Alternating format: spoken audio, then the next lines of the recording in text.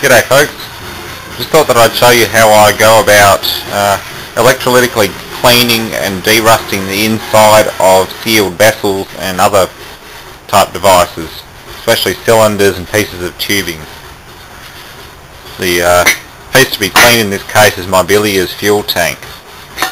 By most regards it's fairly unsalvageable. There's a lot of rust, a lot of pinholes in it, and that's before I even clean the inside out.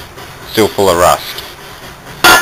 I've had it in the tank about 24 hours and it's cleaned the outside nicely and revealed, well, quite a few little holes here, there and everywhere. So it's going to require a full tin coat with lead solder or tin solder, but for the purpose of the exercise I'm going to clean the inside. And what I've done here is I've taken a piece of steel bar, well, it's actually hollow tubing for an old printer, bright steel, soldered a anode lead, just a piece of copper wire, into the inside of it and pushed it off with a rubber bush and a bit of silicone. Now electrolysis attacks soft metals very quickly. The copper lead and the solder that's joining it to the steel would degrade long before any of this derusting is done, and it would break the circuit and probably short out against the inside, or the anode would collapse inside. So I bushed it off with a rubber old spark plug lead bush and a bit of silicone. So as long as you protect that connection, that lead solder connection, all that's going to be rusting is this sacrificial anode. And that will simply be inserted like so.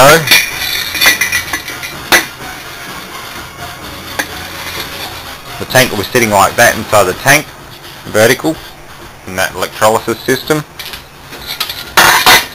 And what I'm going to do to stop it from collapsing inside and hitting the side of the tank, I'm going to use this piece of scrap copper wire as a sling. So I feed it over, pull it up tight and wedge this bush in the opening. So that sacrificial anode is suspended right in the centre of the tank and it cannot collapse or sit down on the tank itself and short out, because this tank will be the negative pole of the power supply and this wire will be the positive. So if that sacrificial anode were to collapse and short out against this, it will short the power supply and shut it down. It won't damage the power supply, but it will still shut it down before the process is complete. So what I'm going to do is I'm going to go ahead and set up the sling and make sure this is ready to go. It's basically a good example of what I was talking about before. Once you loop the cable over the sacrificial anode, you can sort of pinch it in place with the rubber bush and keep it there. That silver rod in there is the sacrificial anode. So as long as it isn't actually touching the inside of the tank, sitting right in the middle, it will work very well.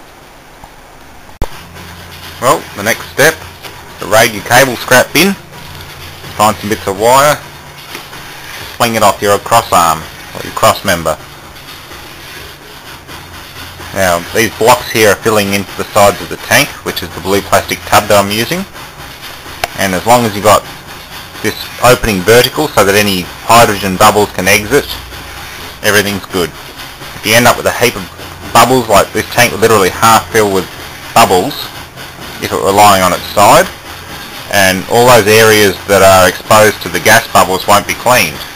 You want to keep as much surface exposed to the solution as possible.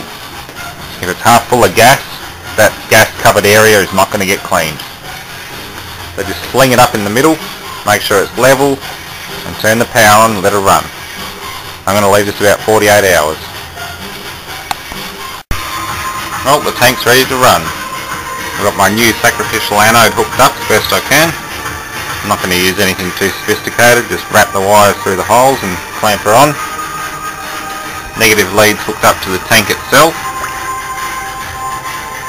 Alligator clips are just fine. The sacrificial anode suspended inside just right, and everything's fairly level. So, get the power up.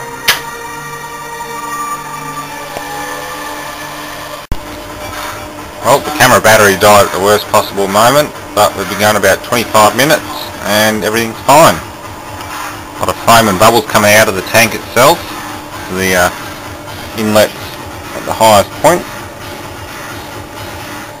Good.